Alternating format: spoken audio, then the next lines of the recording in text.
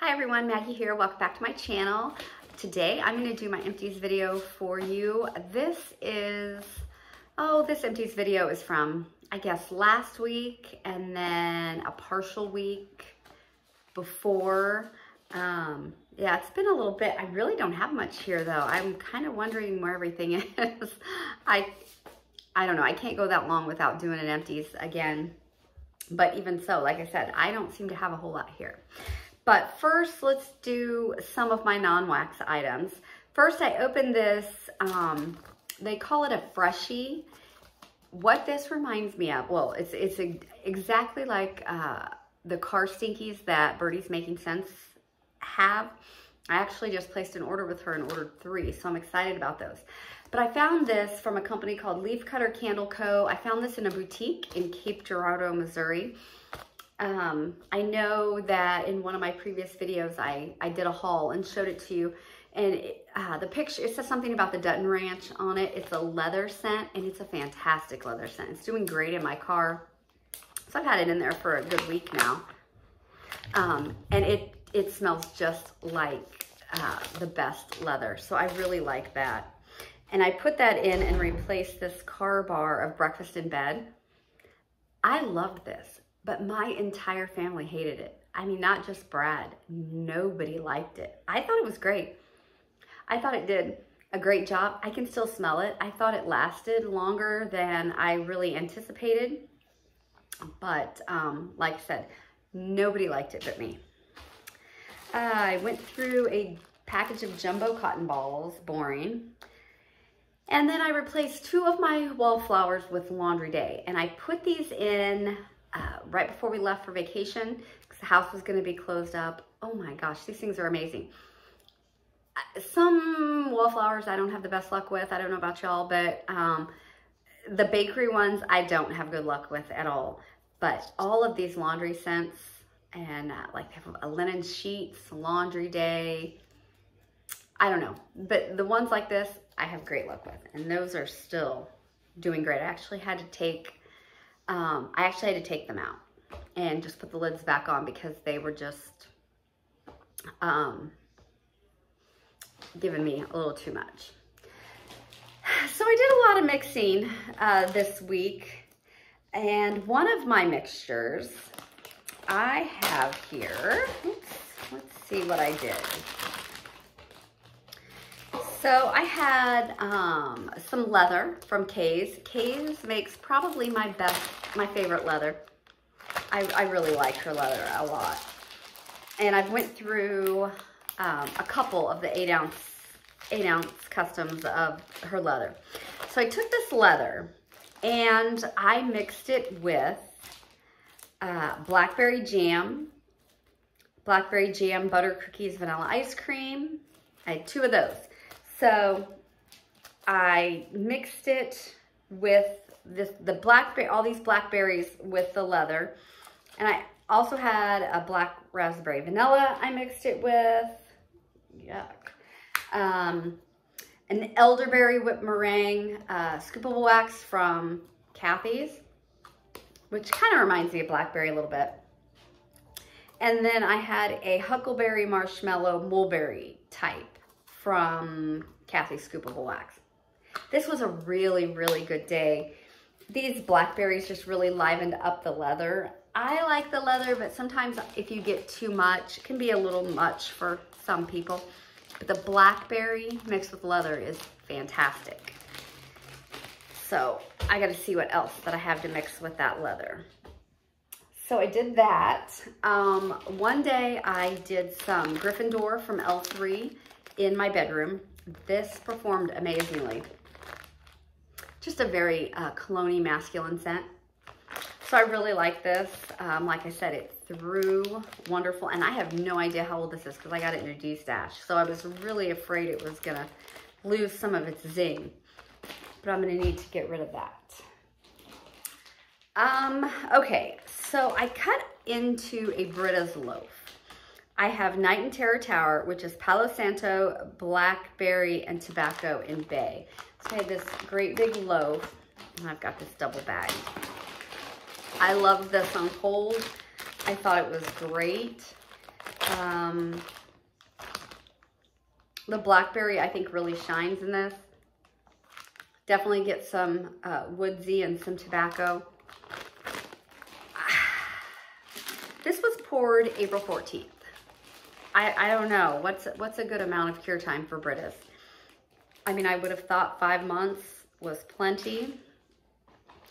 It was okay. It didn't thrill me. I'm gonna keep this for another couple months. Maybe try it again in December and see what I get. I really, really want Britas to work for me. I have quite a bit of Britas. I am so drawn to her scent list. I am so drawn to her her blends. I want them to perform great because they smell amazing on cold. I just want them to work for me. So that was, I would say, maybe almost a medium throw. That's not good enough for me. So I finished from Broadway Wax, one of my customs. I named this custom Ben. It's Blackberry and Sugared Violets, Laundromat and Snuggle. Top notch. This was amazing. Every one of these blends that I did when I did the, what was the movie I was watching? The Family Stone. These are going on a year old. They'll be a year old in December. So they're all fantastic. This was great. Definite 100% repurchase. I will have her pour this for me again. So I'm going to keep this. Well, I have this in my spreadsheet. Do I really need to keep it? I'm going to keep it just in case. Loved that. It was great. All day long. I mean, all day long. Yesterday I did, no, not yesterday. It would have been Friday. Friday I did from Sassy Girl Aroma, Incense and Amber, which is sandalwood incense with exotic amber.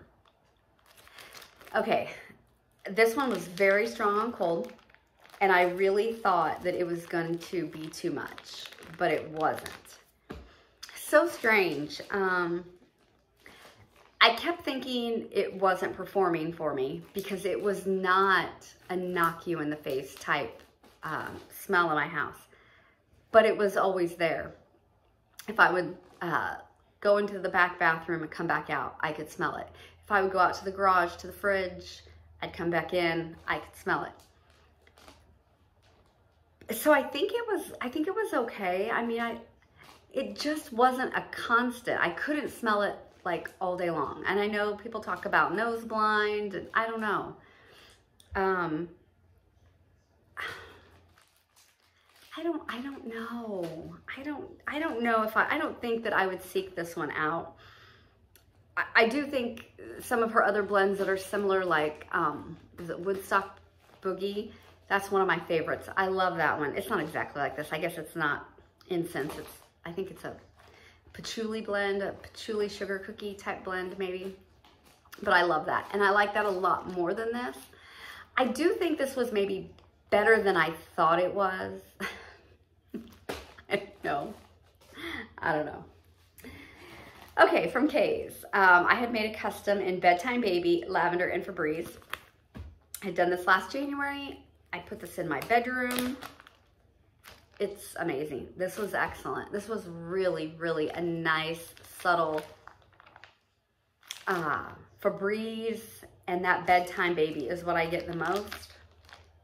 Very clean smell, but soft and baby-y, I guess. I don't know if I would repurchase this because I'm not drawn to these kind of scents so much anymore. But I might. I mean, it was really good. It was a powerhouse. Medium to high throw. So it was really good. Okay, so then I had a really good day when I did this. I decided to do a beach nights day. And I did it all through my house. I did it in my office, open concept, bedroom, everything. So I had Beachfront from Sassy Girl Aroma. Did very well. And I've had all these samples from L3. Vanilla Satin Beach Nights White Cake, Waffle Cone Graham Crackers Beach Nights, another Vanilla Satin Beach Nights White Cake, Beach Nights Warm Vanilla Sugar Boardwalk Mallow Clouds, waffle cone graham cracker beach nights, and a boom boom mallow fireside. Amazing, wonderful, so good. I probably have some more beach night samples that I could do this again with, or I may just do this by itself because it is really good. It really is. Really good. Okay, I did from Delectable Plaid a tea and cake sample in my bathroom from, well, it's the back bathroom, but it's the one that eats scents. I mean, so hard. This is really good. I made a Delectable Plaid order a long time ago, and there were just these little shot cups and some small little snap bars that I would probably have to have 3 or 4 of them for my open concept. They were so small. But I think they're doing some different types of, like some different ways to get wax besides those two. They've got some bigger amounts now. So I'm going to look into them again. Seem to have a pretty good scent list, reasonable prices. So yeah, it's Delectable Plaid. But I've been happy with everything I've melted from Delectable Plaid. So I kind of got back into coffee again. I've been a little burnout on coffee. I think a little nose blind to coffee. So one day I did Hug in a Mug from Scentsy. I love this. I absolutely love this. It's going to go into my club when it goes away. Love it, love it, love it. And I mixed that with Rise and Shine Buttercup, which is Thai sticky rice, dark coffee beans, and sugar cookie from Ebony Violet. And this is nice. It's not a real strong coffee, but it's just a really creamy, nice. I really like that. And the two of them together, it was just a very warm, inviting day. I really, really like that. So yeah, Hug in a Mug though is one of my favorites. Then in the back bathroom, I did Coven, which is leaves, pumpkin, pecan waffles, and mac apple. And this is from Closet Full of Wax. And this did well. I could smell this in there. It's just exactly what it says. I think we've all had a pumpkin pecan waffle leaves blend. It was very good. It did really good. Then I went through one more coffee, Destination Wax Cafe Brulee. It's fine. It's nice. I don't think that I would seek this out anymore. It wasn't bad. It was just a nice, sweet coffee, but nothing that I have to have. And then I did Moon Spice Cookie from Destination Wax. I really do like this one. It's sugar cookies, coffee, and Celtic Moon Spice. This one I like, and I think the general consensus is most people like it as well. So I would probably get some more of this. Okay, then I want to talk to you about a company called Aster and Indigo Candle Co.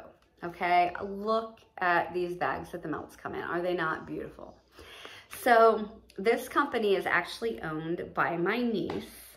They are out of Colfax, Illinois, which is about an hour and a half north of us. So it's central-ish Illinois. Like I said, my niece Lauren, she has this candle company, and she has a lot of help from her mom. They also have a kind of like a craft store. They just have the neatest store in Colfax, and they have a lot of vendors in there and just strive to have really neat things. So if anybody's watching from, you know, Illinois or the central Illinois region, give their little store some love. Like I said, it's Aster, and their store is called Aster and Indigo Market. Her candle company is called Aster and Indigo Candle Co. She does 100% soy wax, USA grown, soy phthalate-free fragrance, hand poured in Colfax. So yeah, I will say 100% soy is not my favorite. I usually like more of a blend, but yeah, I mean, she's got some awesome scents. This one I'm going to talk about right now, I would definitely repurchase. I really, really liked it.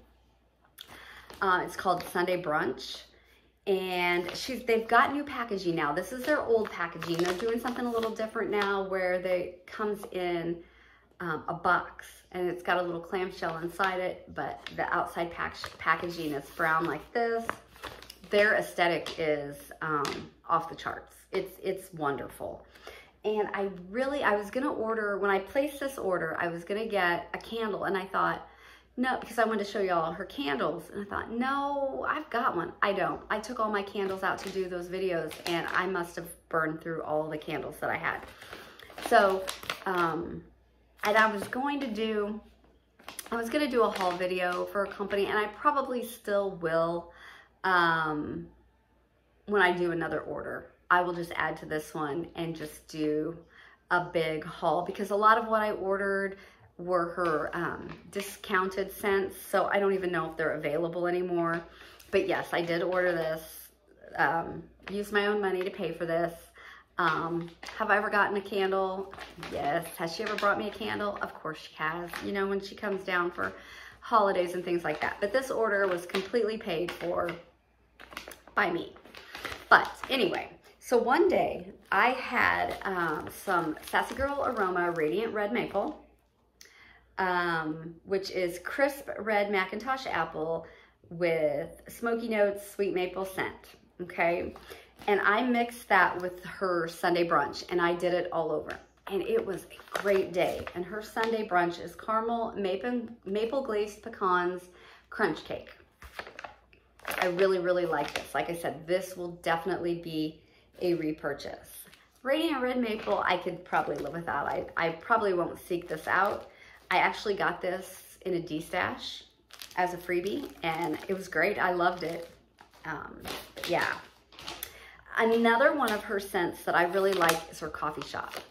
I went through one of her coffee candles already. This is espresso, caramel, and maple, and it's very good. I really like her coffee.